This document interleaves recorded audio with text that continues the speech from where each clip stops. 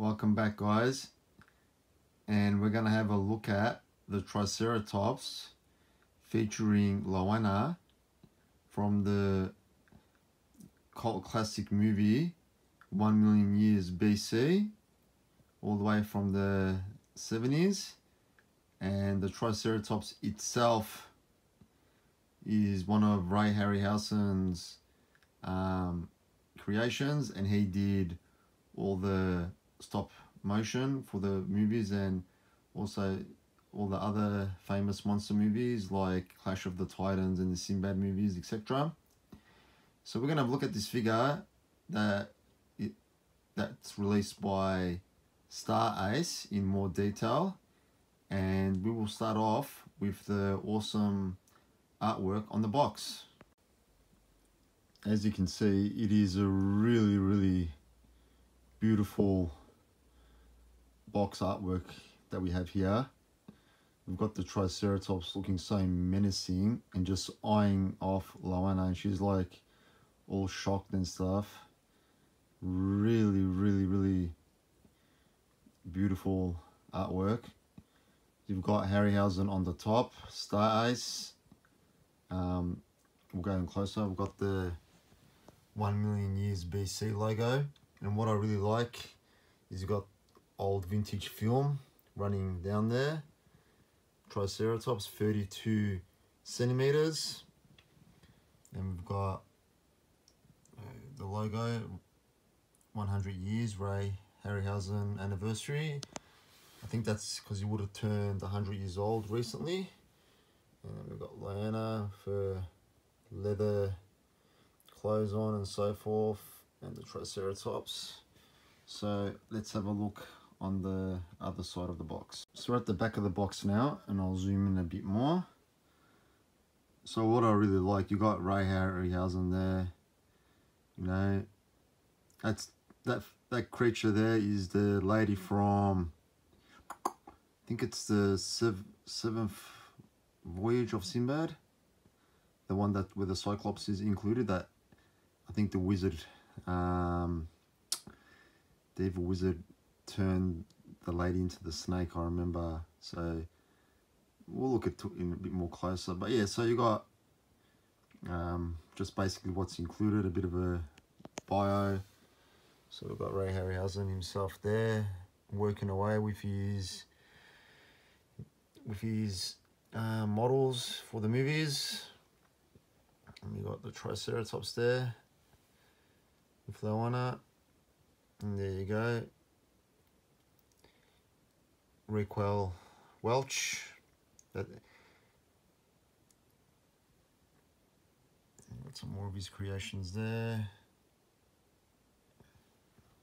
And yeah, this figure itself, you can buy the figure separate, just a Triceratops on its own without Loana, but I was able to pick this up with both of them included. It's a bit more pricey, but in my opinion, it's nice to have one of the main characters of the movie together with the figure, and also it looks really good together with Tumak and the Allosaurus as well. And one thing I want to mention on the underside of the box. So we're at the underside of the box. As you can see, Star Ace has released this, but the sculpt is still produced by X Plus and the artist Kaibutsuya. So you still got the X Plus company behind the creation of this. So just wanted to note that out there. So we'll have a look at the figure now. So I'm going to start off with Loana.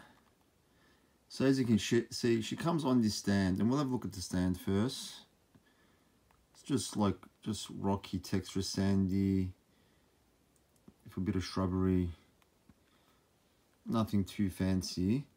But what I've done is I've actually blue tacked her on, because she just kind of sits there and she's really easy to knock over. So to avoid that, I just blue tacked her legs on there. So now she's nice and stable. That's one of my gripes with this figure, is I wish there was pins there where she could just lock into. but it's okay. It's not the end of the world. So yeah, we just got just a bit of licensing there in Loana statue. And let's start off with her legs. Got some nice leather shoes, detail, like really good skin texture, like that. The scalp and the design and the artwork here is amazing. Like even though it's plastic, kind of looks like real cloth. And really good details, like in the, I don't have the best camera, so I'll try and focus best I can, like in the eyes and the face, the hair. Like there's not much smudging going there. The paint is applied really well. Like I'm really impressed with the quality of the figure. I've got a, like, just with the details, like just with the little rips, and really amazing. This is a famous scene from the movie. This is a scene I'm pretty sure is when she's coming out of the water. So this bikini shot of her, of the actress anyway, Raquel Welch, is really famous, and it was so famous that they made a poster of it, and even on the movie, it's even got her on the cover and on the movie posters as well. So really famous. And while we're here, I'll just explain something as well.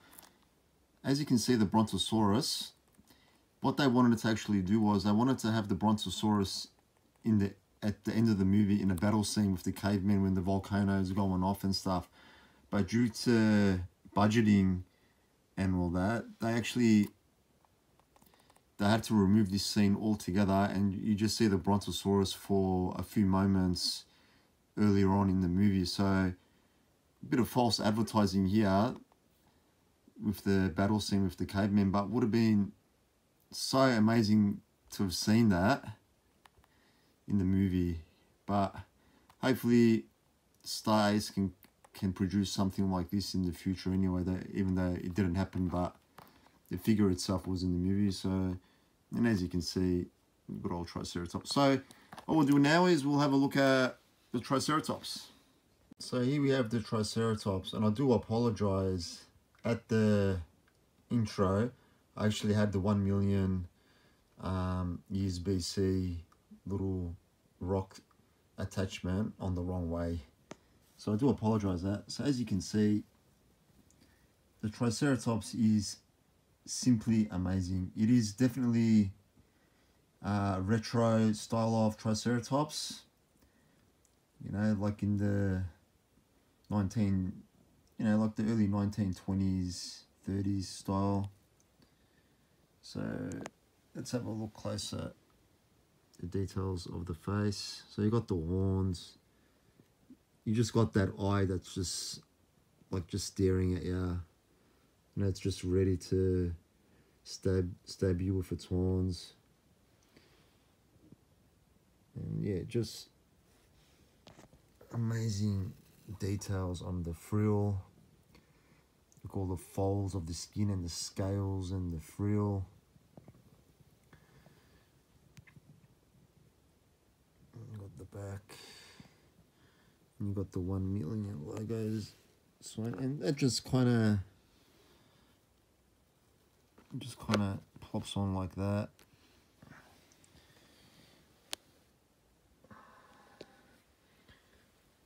Let's turn it around.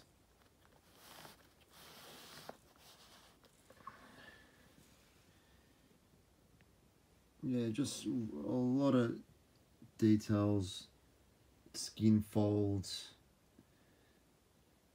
all those bumps and grooves and scales. Very light, very light. It is hollow.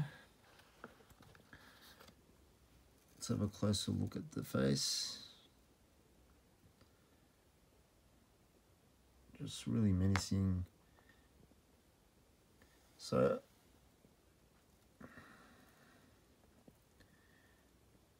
like words can't do it justice. It's basically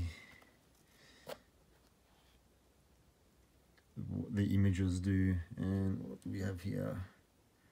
Just got star rays made in Bangladesh.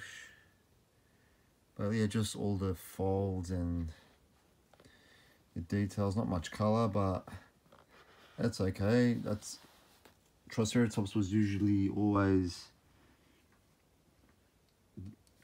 portrayed in a grey or greeny color. So what we'll do is we'll put the two together and I'll wrap it up. So I'm pretty impressed by the figure. Both figures are detailed really well and the quality is exceptional. My only gripe is Loana doesn't have any pegs or anything to fasten into the base. But overall, this is quite an impressive figure and a must for any Ray HarryHausen fan.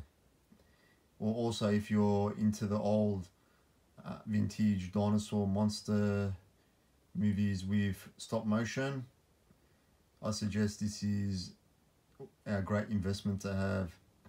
I do have it displayed with Tumak and the Allosaurus and they go really well together.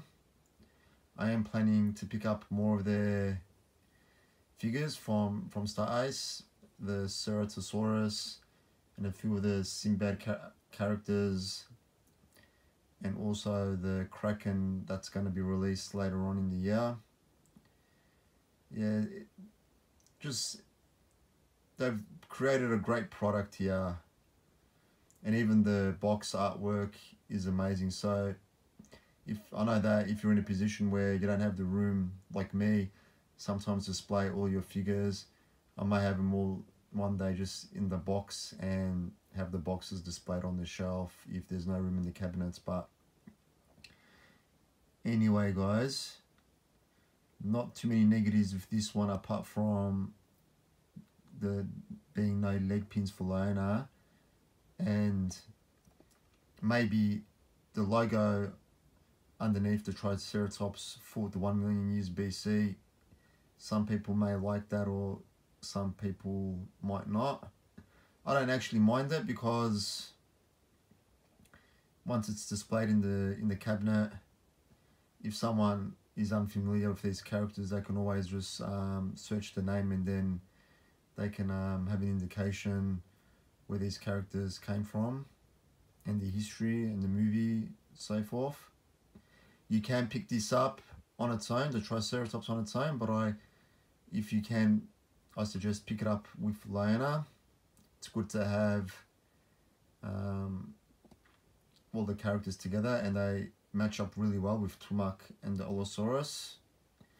And there is another Triceratops coming out as well on its own in a different pose as well. But anyway guys, I hope you guys enjoyed this 1 million years BC review and I'll see you soon.